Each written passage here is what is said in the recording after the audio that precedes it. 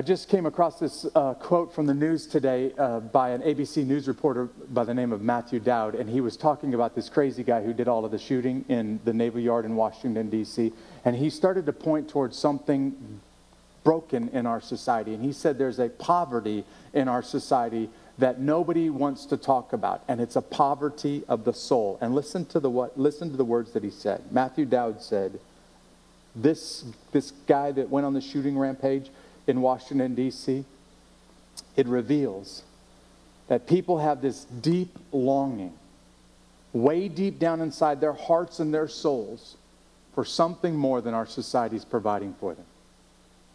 He said they're looking around and they're not able to find what they're looking for. They're looking at leaders who can help them understand meaning in life.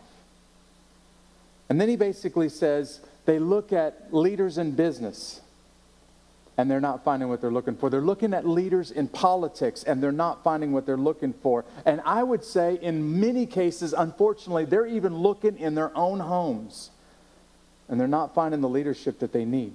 And then Matthew Dowd says there is this desperate desire in our society, down at the heart and the soul level, for a man or a woman who we can look up to and we can call a hero. And here's what I want you to understand. I'm going to put it all in one sentence for you tonight. Every son in the world needs a dad who he looks up to like he's my hero, and one of these days I want to be exactly like that guy. Listen to me, guys. Every daughter on the planet needs a father figure who she can say, one day when I get to the age, I'm going to marry a man exactly like that guy. I want you to chew on this, what I just said, for just a second.